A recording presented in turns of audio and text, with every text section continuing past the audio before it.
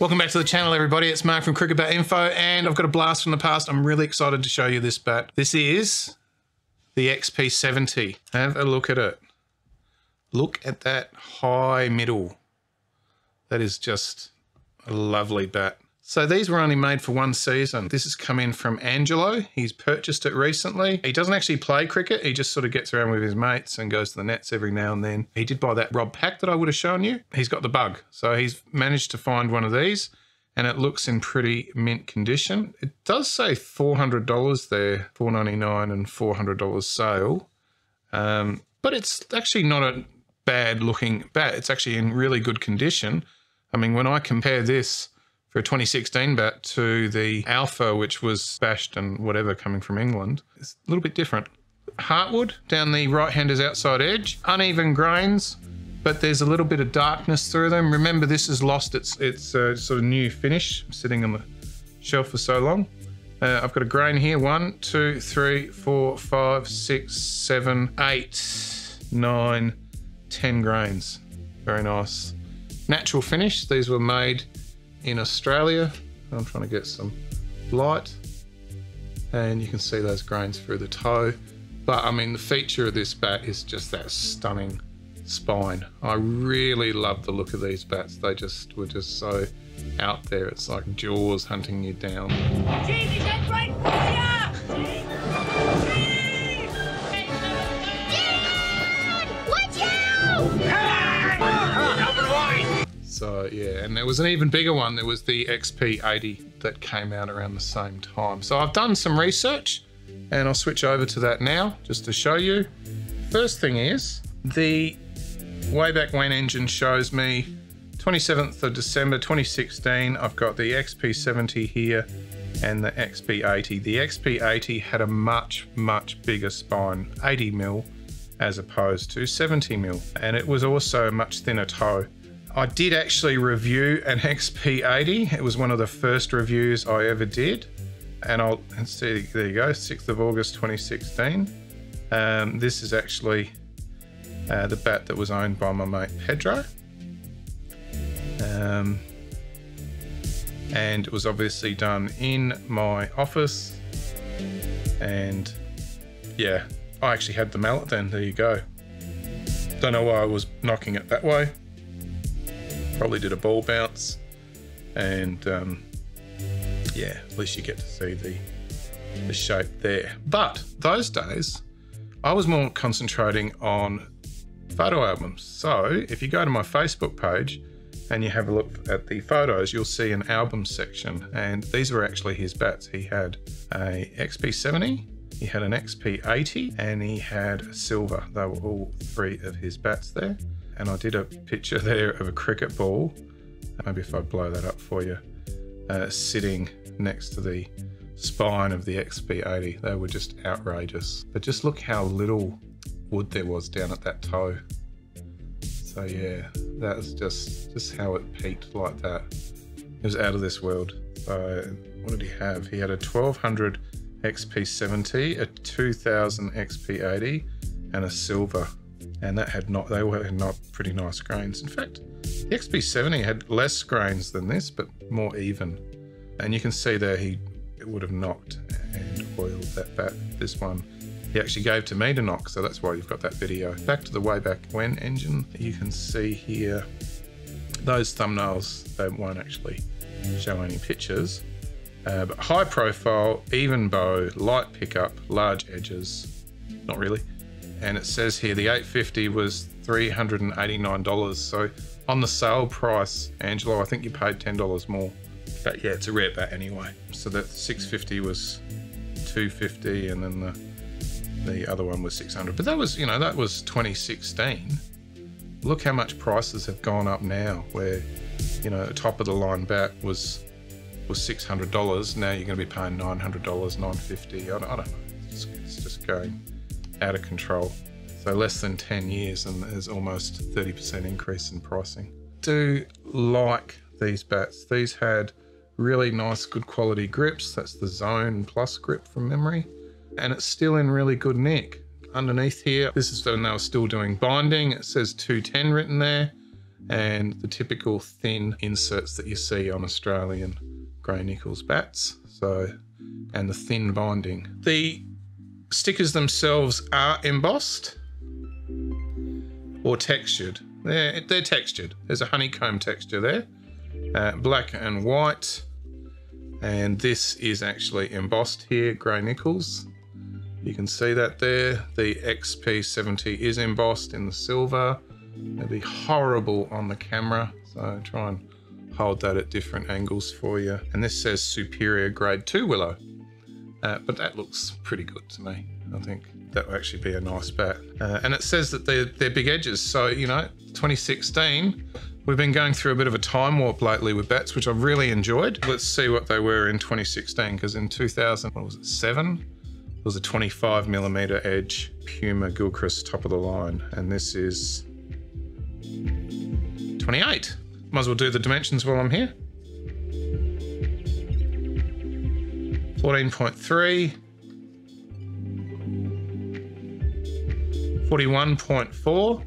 So that means that this is a really nice oval handle here, up into semi-oval, but more pronounced oval, typical of the Australian-made ones. This one is definitely Australian-made one. You've got the Grade A Willow here, and they've only got their letter in a circle, not in a square. And that's an S.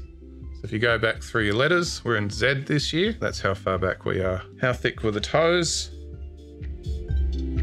19.7, and I think that was 25. It just slipped. Yeah, 25. Let's put it through the gauge before we do anything else, because we know it's not going to fit through the gauge. And bang, it gets stuck right there. That's how big the spine is. So this is pre-regs. I don't want to make a dent there. And let's look at the face camber. Face camber looks to be close to 5mm. So that's pretty much spot on. So definitely looking at about a 70mm spine. The width of the bat does look to be slightly narrower even then. And let's just check that out. A little bit of handling damage in the shop there, a few little scratches, nothing really to worry about. But yeah, really keen to see what that actual spine measures, because I didn't have one of these back then. I would have calipered it.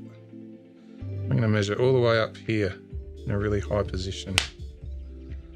68.2. Let's see if it goes higher. 67.6. 68.3. So right there is the peak. So that far up the blade. It's a great design, because what you do is you put all that wood up here, but then you extend the design down into the bottom of the toe, extending that lower. So you should get good playability. But on Australian bouncy wickets, particularly on hard wicket, this would have been an excellent bat to use. If you were hitting that middle, that ball would just be traveling meters and meters and meters. It's a good design feature, but unfortunately now, because we're stuck with this, you're not going to get the full benefit of such a high spine up high. So now width, let's do that. 107.9. Nothing wrong with it. It's all good. Let's give the pickup test, because I haven't held one on these for ages. Yeah, it's a really nice pickup. It actually really feels good. Really light swing, so you could really play late, much later with this bat. I would describe that as a 2.9, under 2.9 feel. Let's see if it's picked up any weight. I know it said 210 underneath the handle. What does it actually weigh? Oh, 211.4. Interesting. I've been way off with my pickup lately. I haven't been playing cricket, that's why. Now, I did promise you at some stage in the past that I would start doing a beer review, but I only bought like a carton of beer today. So it's a South Australian brewery, Cooper's. The original pale ale is probably the most popular pale ale in South Australia. It's not a IPA or anything like that. It doesn't have hops or anything like that. And they do brew it in the actual bottle. So you get sediment and you can sort of twist it around and get the cloudiness if you want. So cheers.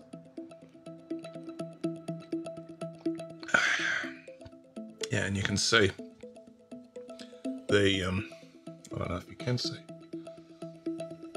I'm not buying more cameras just to do bloody beer reviews. That's what I do. I drink and I know things. And I'm sort of celebrating that I've actually filmed. This is my 4th review I filmed today. We've had some shit weather lately and it's really been pissing me off, I've got to tell you. Not just because you can't get out, but you just can't film out here if it's too windy or it's wet or anything like that. So I did all the B-roll today after many, many tries of doing reviews this week. Finally got the microphone set up and I'm really, really happy. Let's tap this sucker up. It just looks...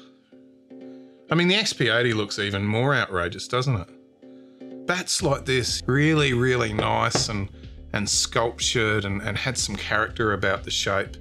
And unfortunately, I still think the gauge has sort of ruined that. So good on you, MCC. Good on you, Ricky Ponting. You were part of that. Starting at the toe. Feels hard. Oh, now we're getting somewhere. Not really. Oh, there you go. Have a look at that. Mid-low, it's just starting to ping. Now it's really starting. And it's just going crazy there. And it's going all the way to the stickers. So nothing really... Well, you've still got something there, to be honest.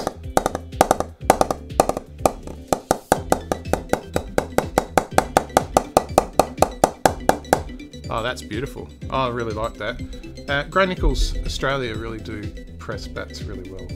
And you can see the edges has been boned. So yeah, thank you so much, Angelo, for, he's local to me, bringing that bat in, bringing back some nice memories.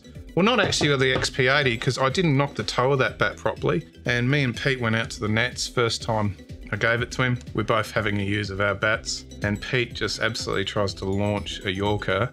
Well, it wasn't massive, but it was a big dent in the toe when I looked at it. Because I was the guy who knocked it.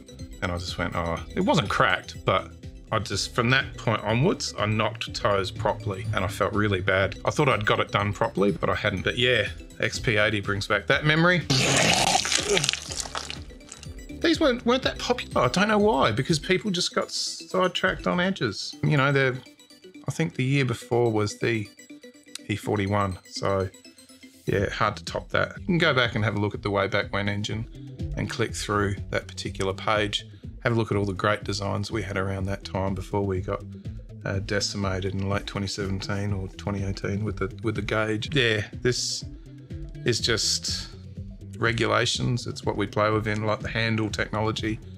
I don't like seeing innovation stifled, but I don't really want to see anybody have a ridiculous advantage, whether it be the bowler or the batsman. So I can understand that, and I also don't want to see an arms race on bats like we had with the massive big edge Grey Nicolls bats, with everybody trying to get a bigger and bigger edge. That was unsustainable.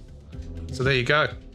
Thank you very, very much, Angelo, for supplying that bat and taking me down memory lane. It hasn't never been used, and it's just great to see these types of bats that are iconic and document them on camera for you so you can see exactly what they were like. Really, really cool. We'll see you on the next video, everybody. If you like what I do, subscribe, hit the like button, comment. I'm definitely always in the comments, but definitely hit the like button. Try and help me out by getting this content to more people, or share it. Do whatever. Otherwise, I'm just never going to record another bloody video. That's how it's going to be. Sorry. Anyway, we'll see you on the next video. See you, everyone.